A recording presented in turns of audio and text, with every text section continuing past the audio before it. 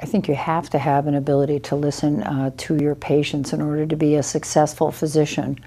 Active listening is especially important, and that's a technique where when a patient explains something to you, you pause for a minute, think about it, and then reflect it back to them. That way both you and the patient knows you're really understanding what they're saying.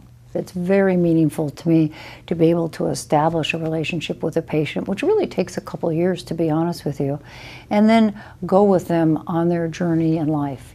I've been in practice for about 25 years now, and honestly, it just becomes more rewarding as you develop long-term relationships with your patients and families. I can't imagine doing anything I love more. I'm also fortunate enough to be in a leadership position at Virginia Mason, a focus on keeping our patients safe, providing the best care that we can. We work a lot on making sure our care is appropriate and evidence-based, and that it's also cost-effective. I was born in Chicago, Illinois, and then my very large family of 7 brothers and sisters and my parents all moved out to Seattle. I went to school, high school here, Holy Names Academy, and then did my medical school training at University of Washington.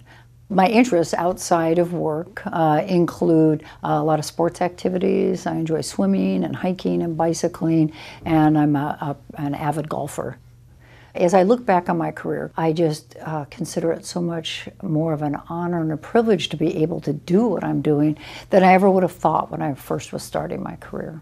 When someone's finished cancer treatment, or when they've gotten over a bad case of pneumonia or a stroke and they're able to get back to doing what they like to do, I mean, it's a really fun visit, and there's a lot of high fives that go on.